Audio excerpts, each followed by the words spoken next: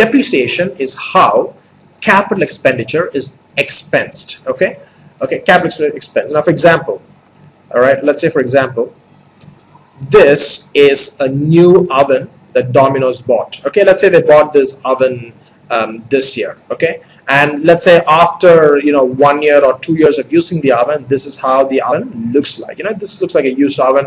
This kind of looks like an unused oven, fresh oven, right?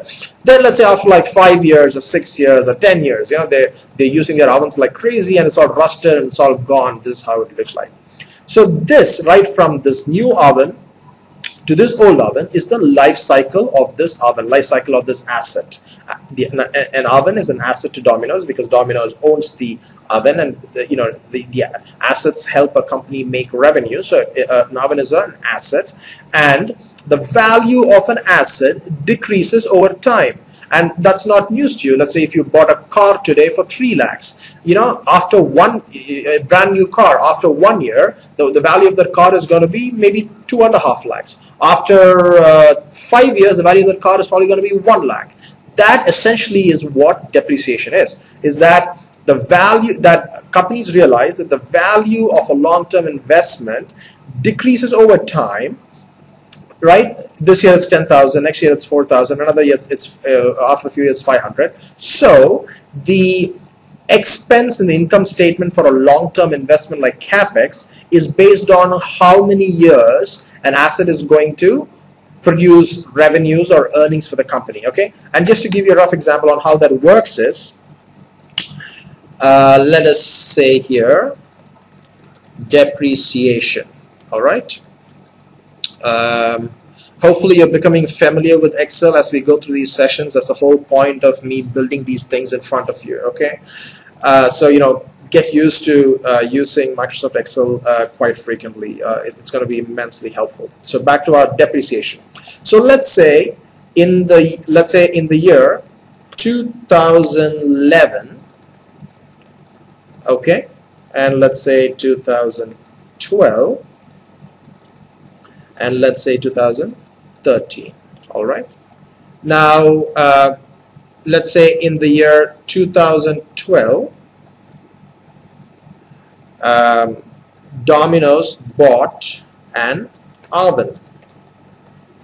Okay, oven is 5 lakhs. Okay, this is not an expense yet. This is just an event that happened in the year 2011, and the event is that Domino's essentially bought an oven which cost 5 lakhs. Okay, now in normal cash accounting you would just use that 5 lakhs as an expense, but we are corporate finance professionals, we know that that should not be done.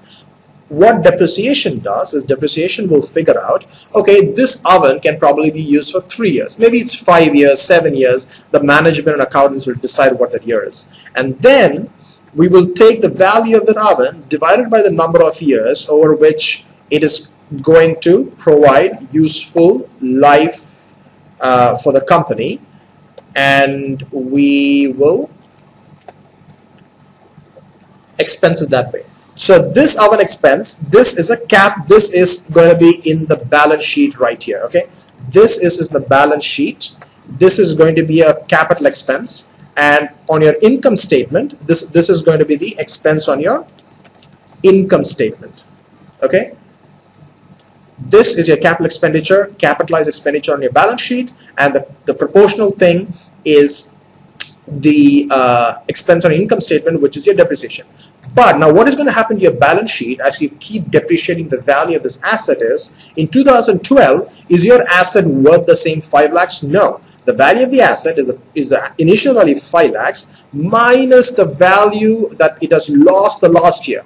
That is the new value of your asset. Okay, and then next year that is the new value of your asset. Okay, so and then you just keep depreciating the value of the asset until it roughly reaches 0. Now you see in the next year in 2014, the value of this asset in 2014 is going to be 0, right?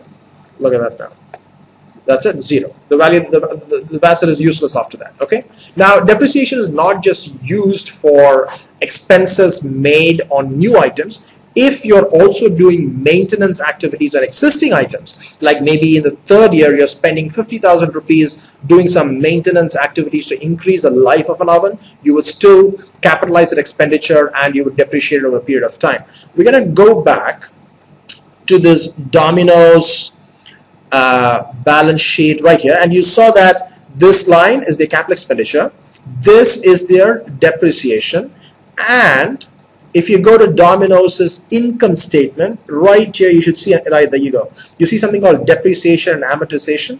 The depreciation of their fixed assets, their equipment, is all there, and that is popularly called depreciation is popularly called a non-cash expense, and this is really important. The reason it is called a non-cash expense is if you look at your income statement, you know, raw materials, staff costs, manufacturing costs, finance charges, all that stuff, you're actually paying cash to incur all those expenses. But depreciation is the only thing in this income statement where you're not actually paying cash in the financial period. You've already paid cash a few years back. It is just the residual value of that asset that is being treated as an expense when it goes to your financial statement, which is why to get to your real recurring operating income, people or Ebitda, people will generally add back your depreciation and amortization back to your operating income. But before we do that, we're going to quickly go through what is amortization. Now, as you saw, now in depreciation, that is a way of expensing tangible objects. Now, for example, when Domino's Pizza buys an oven, it's a tangible object that you can feel and touch. It's a hardware object. Now, amortization, the concept is the same, where you are making a long-term investment, but you're not expensing everything in the same financial time period. You are expensing it over a period of time. But the difference between depreciation and amortization is that amortization applies to intangible objects. Now let's look at this example. Now all of you, I'm sure you know about Pfizer. Pfizer is a multi-billion-dollar pharmaceutical company.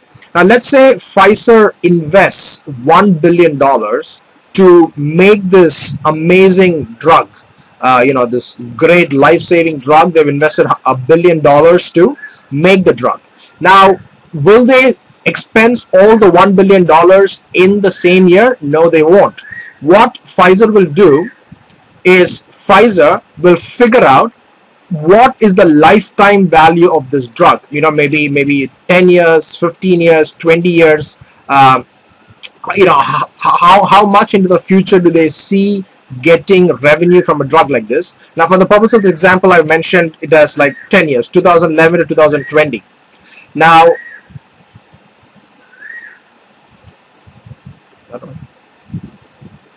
so in that 10-year period, every year Pfizer will expense $100 million of the R&D cost that has gone into making that drug.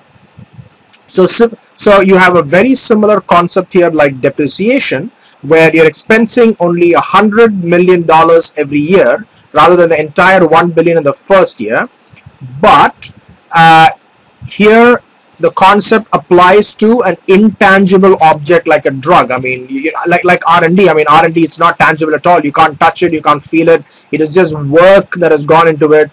This $1 billion is probably the salary of the scientist, the office rent, the ingredients used for the experiments, etc., etc.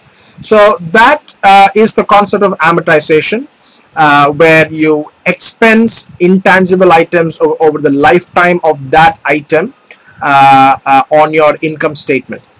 Now, the concept of depreciation and amortization are extremely important because they are what are called non-cash expenses. Non-cash expenses. Now, they're non-cash because the cash has already been paid up ahead, but every financial period, these are just an accounting practice, and hence they are non-cash expenses. Now, the reason they are important is they are very important to calculate this metric called Ebitda. Ebitda is nothing but earnings before